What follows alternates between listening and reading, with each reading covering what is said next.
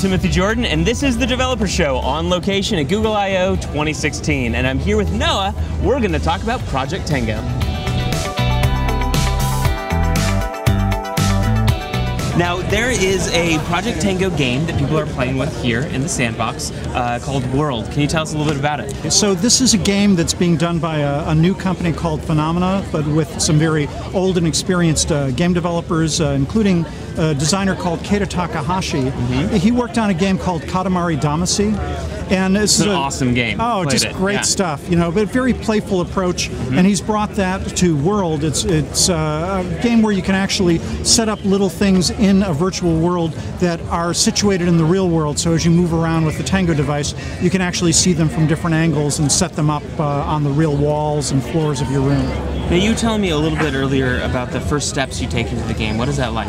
Sure. Well, at the beginning, one of the things that you do, for example, is you're given a little seedling, and you can plant that in the ground, and then perhaps on a nearby wall, you can take a cloud, but the cloud is actually on a spring, so you put it on the wall, and it goes boing, boing, boing, and you can click on the cloud, and it starts raining, and suddenly the seed will sprout and turn into a flower. So it's stuff everybody understands intuitively, but then you can play with the stuff, put the flower on top of another flower, have them start rotating, make them bigger or smaller. The whole thing just sort of opens it up as a playground for you to try. Something I've heard you talk about before, which I really love with Project Tango, is the ability to make any space a play space, which seems to be evident in this game. So one of the great things is that you can use the Tango device to actually have it be a sort of a magic window into a virtual world that you create or that's been created by the developer, so that as you move it around, it's as if you're seeing right into this other space that isn't even there. That's really cool. It's great stuff. One more general question for you. What is your favorite thing about being a game designer and developer? Wow, I think the best thing about being a game designer is that you get to make things that you enjoy, that are fun, that please the rest of the world. You know, it's pretty much like other entertainers, just a lot more nerdy than being a rock star, for example. Awesome. Thank you so much, Noah. All right. Thank you, Timothy.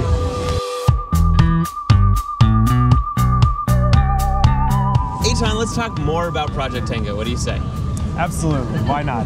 So there's a handful of things that I'd like to ask you about. First off, it's been a few months since we've talked, and we talked a little bit about stuff coming up at I/O this year. What are some of the highlights? Yeah, so this year at I/O we've announced a couple of things. So the first one is we've made some improvements in our meshing APIs, and the second is that we're announcing that a month from now we're going to be releasing some improvements in area learning APIs, and specifically we'll be correcting for drift of the device as it moves around an object. That should keep your augmented reality content really fixed in the world in a nice way. And that's really key for augmented reality. In fact, we talked to Noah about Woorld, where it's kind of making the real space around you a play space by adding virtual objects, and something like that drift compensation would be really key for keeping those virtual objects where you place them. Exactly. You want to lock those objects in place relative to the geometry of your physical environments, and that's something we're really excited to be able to provide to our developers. That's really cool. Yeah. What are some of the coolest, most exciting things that they're working on? Yeah, so this year we're really excited because we're building real apps for our consumer launch, and we're showing some of them in our booth today.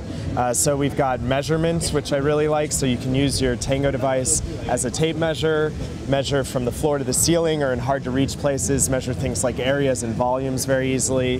Then we've got at-home retail, so we've got companies like Lowe's and Wayfair who are trying to place furniture and kitchen appliances into your home, let you visualize how they look, see how it fits in your space, make sure that you're good to go before you buy online, and sort of reduce the number of returns and give people a better sense of interior decoration.